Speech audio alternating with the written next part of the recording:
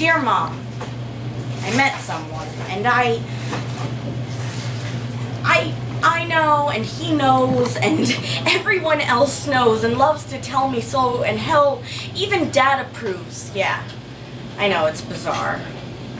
But I just really wish that you were here. Mom, you taught me to love with abandon, and Dad, the accountant, he taught me to quantify the emotion. But this has been the best high-risk, low-return decision I have ever made.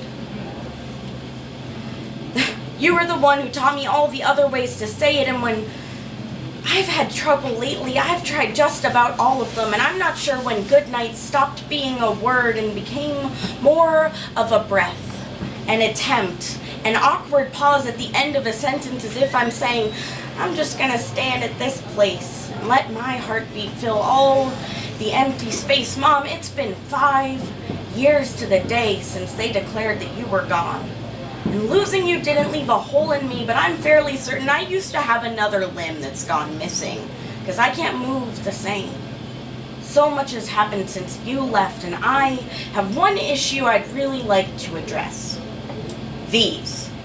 Yeah, my breasts. They didn't show up until I was 23, and I really would have appreciated a warning. It was awkward. It was really awkward. I had to call Dad and ask him when this happened to you.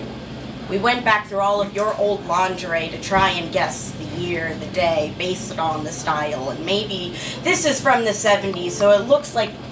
No, not quite yet. It was a long day.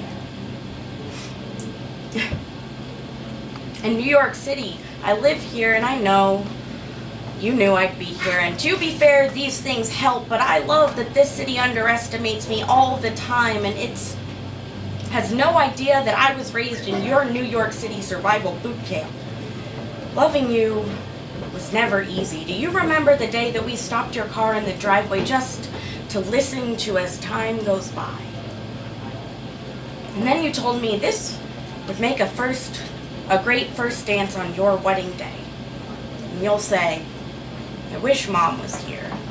Which, looking back, is a really fucked up way to tell me you were dying, but in the end we laughed ourselves to tears, so in a way I've accepted that bit about the wedding. I just didn't realize that you wouldn't be there for all of my broken hearts, to laugh me through the hard parts.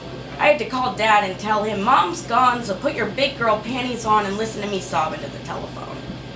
And I still laugh when I shouldn't, louder, until it echoes, and you taught me to say I love you in so many ways that I became a poet. And I'm the only art project you ever finished. I'm the left-handed conclusion of all your smudged ink. I am imprecise and covered in paint, and I'm so angry that you left. But I forgot what being angry at you feels like. But I just wish that you were here to watch me admit it, that I met someone and I'm in love with